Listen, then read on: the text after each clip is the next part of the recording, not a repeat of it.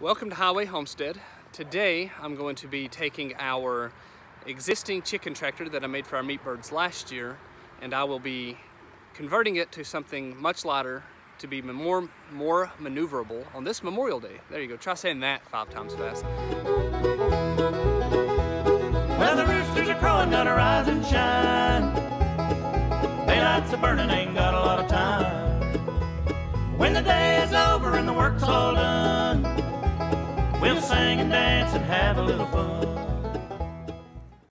The first iteration of my chicken tractor, you can see, is more like a John Suscovich style. It has a frame, door to walk through, had chicken wire all the way around it, and I used tarps to protect them from rain and whatnot.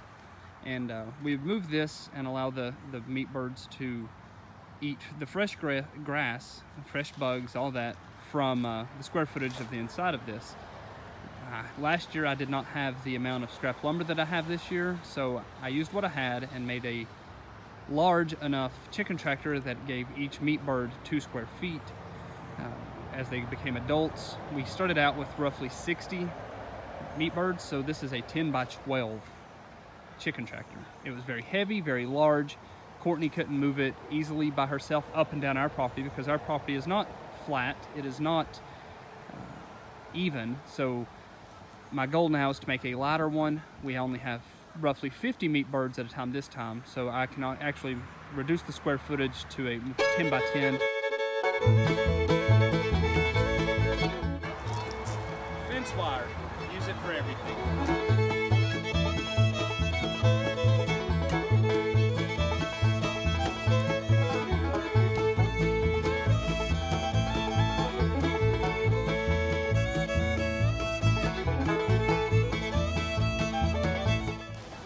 The chicken tractor of all nightmares, because Courtney complains about everything about it. It's too heavy. This screw is too deep. You made it absolutely impossible. Everything's better.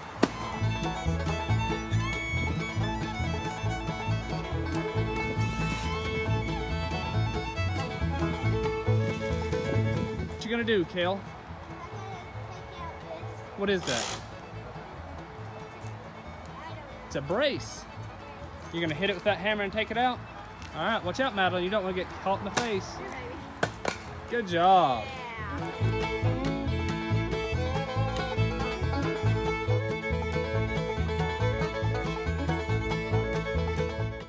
As you can see, we've almost got it taken apart. Courtney loves the amount of screws and nails I use. Courtney approved. No. So now, there it is, disassembled. You can see Thor, oh, and the power tool queen. It's a mess around here all day. Now I have to make another one every day. Are you gonna help me build it? Where's your paint drink? They're everywhere. Crazy town. Not our family. Crazy family. You need to calm down. You better calm down.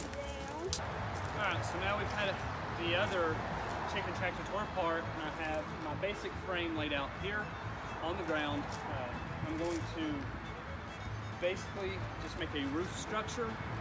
It's not going to have any walls on this one. It's only going to be used for the chickens for shade, for rain, for night, just to get under for some cover.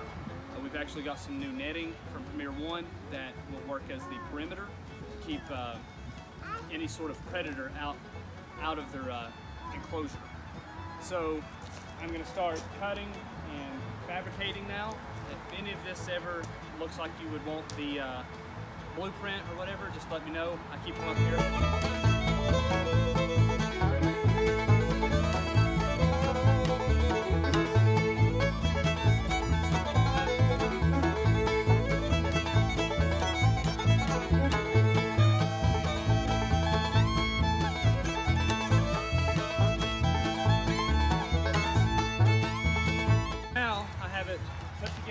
Mostly for the bottom.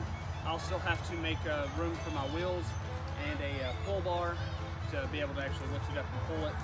So now I'm going to flip it over and add tin to it, which is what I'm going to use to protect the chickens and chicks from predators, from rain, etc.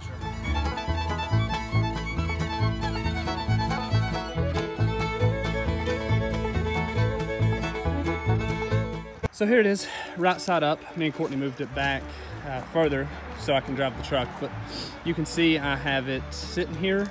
It's about 20 inches from the ground to the bottom of the 2x, and now I need to put tin on it.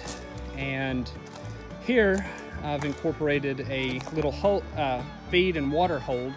It can hold, I guess, either 2 buckets of grain, which is the silver bucket, or and 1 bucket of water, or 2 buckets of water and 1 grain feed, or 3 of each, maybe 4 buckets of the water. But this way it'll be with the chickens while they're up on the property eating grass and stuff. We won't have to carry feed and water to them every day.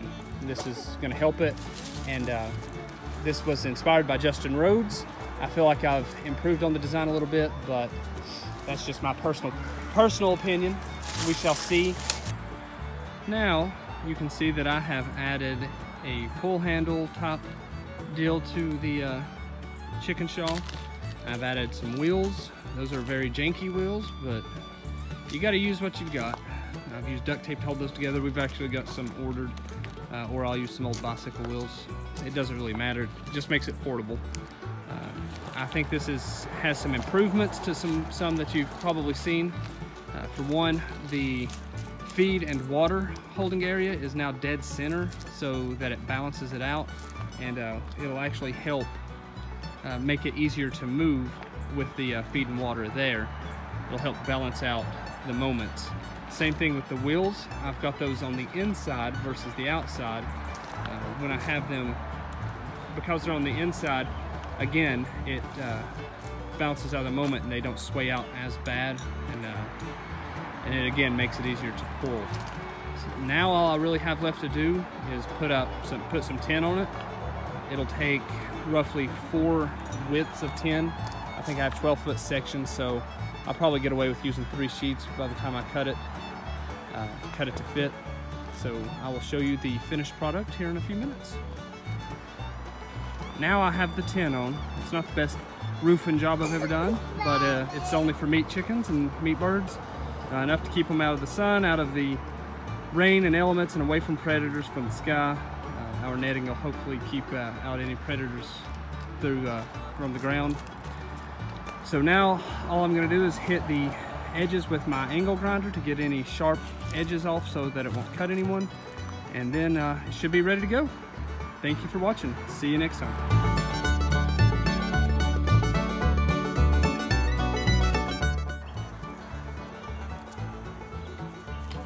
Looky there. So heavy. You're going uphill. Well, I know. And you're doing it by yourself, unlike that last one. That's true. Uphill in this place though, man. It's rough.